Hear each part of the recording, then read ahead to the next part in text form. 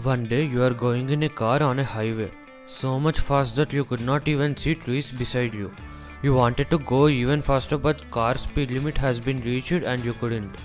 You were thinking that if I had a hypothetical super fast spaceship, I could go as fast as I want because there is no speed limit.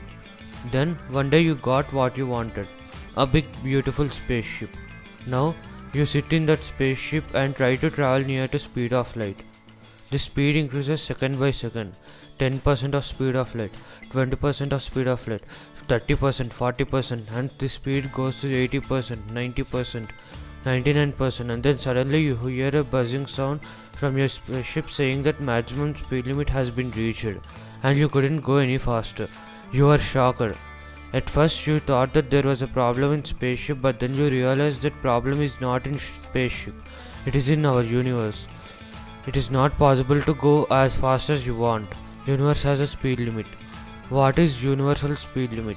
What if you achieve universal speed limit? Why is there even a speed limit? To know answer to these questions, keep watching the video till end.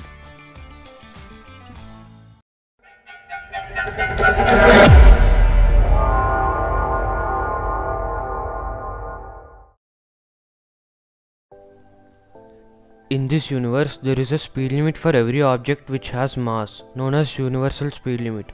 The value for universal speed limit is 2,99,792 km per second, which is also known as speed of light. Any object having mass cannot achieve this speed. It means that even things as small as an atom cannot achieve this speed because they have mass. If fundamental particles like atoms are only not able to achieve this speed, how can a human achieve? Only particles like photons can travel with this speed because they do not have mass. Photons are nothing but fundamental particles of light. Now you may get a question in your mind. What would happen if we achieve that speed limit? There is no police in space to stop you. Actually, police is not needed to stop you. Universe itself will make you stop. It is weird to hear, right? But it is true. Actually, you cannot travel with speed of light because you have mass. But even if anyhow you try to achieve this speed, universe will stop you. At first, according to theory of special relativity, time would stop for you. I am not saying that you will die. I am saying that time will freeze for you. Then, due to length contraction, your length would become 0. And all of this will create some paradoxes and stop you from achieving this speed.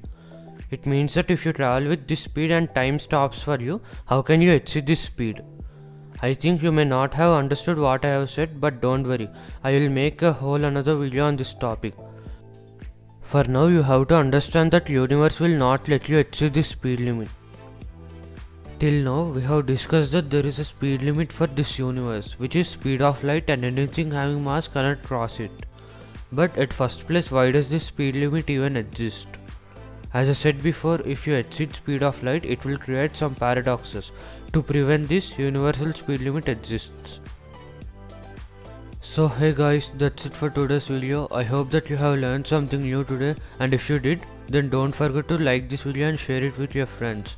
If you want some more videos like this one, then subscribe to this channel.